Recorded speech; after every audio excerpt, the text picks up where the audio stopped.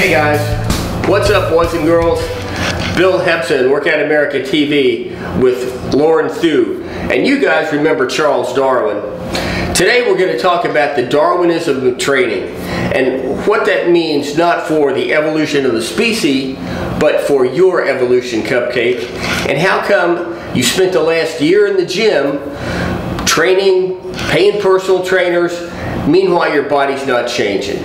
So we want to look at the fact that morphology follows function, or action drives adaptation, or as we would say in exercise science, we respond to specific adaptations to implied demands.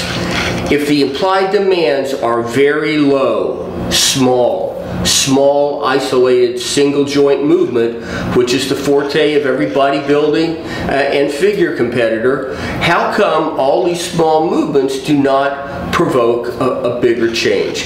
If the implied demand is small, then the adaptation or the result is small or takes a long time. It's very slow. So today we're going to look at a whole body exercise that Lauren is going to demonstrate that will kick your system in the ass and provoke amazing changes. If you like this video, please hit the like button, subscribe to the channel, and if you're interested in personal training or online coaching, hit me up, Bill at workoutamerica.tv.